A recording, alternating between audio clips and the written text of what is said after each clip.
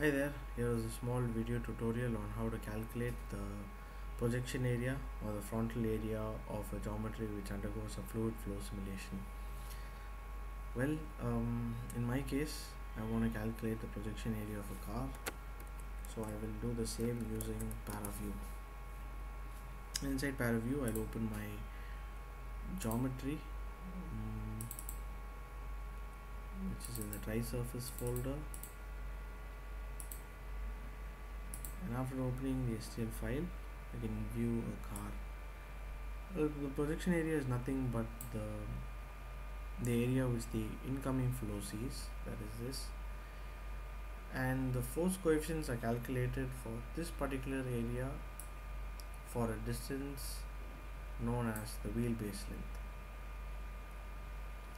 Well, let's set a particular direction or projection which is required to calculate the force coefficients. There is an icon over here called the set view direction to plus x. This is tilted view, but regardless, all that we require is the projection area. And now in order to select this area, we click on this icon called the select cells on. Select the icon, drag a box across for the selection to take place. And once the selection is done, we'll have to extract the selection. That is done by using another icon which is called extract selection, and click apply. So now your projection area is reduced to something like this, and you don't see the entire car geometry but only that which is required to calculate the projection force coefficients. So now we have to still do another transformation, which is to get the same projection area which is 3D and transform it to a 2D, so that it will be convenient for us to calculate the value of the projection area. So now let's go back to setting the view which we did previously, and now you have to do a transformation, and that can be done by searching for a tool called the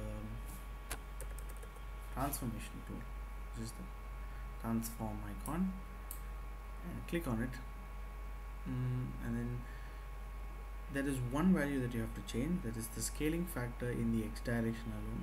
So bring it down to say 1 e to the power minus 10, or let's say 5, and then click apply, and then you realize that your projection area is now converted into a 2D.